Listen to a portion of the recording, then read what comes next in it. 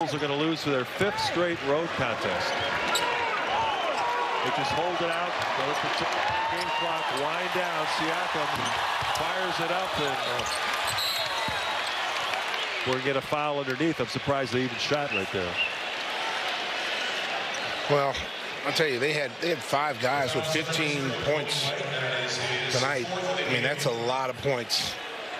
Yeah, really impressive work. Good balanced scoring by the Toronto Raptors.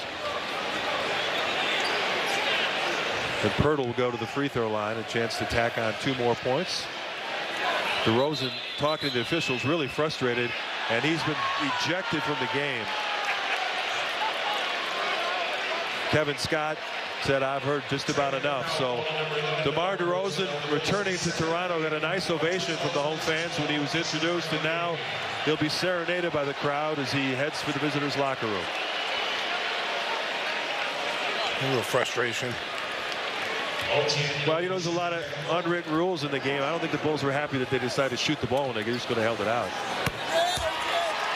Well, you know what? I mean, listen, there are unwritten rules, but, you know, again, get the rebound. Right. You know, he shot the shot, get the rebound, and, you know, you don't have to worry about that.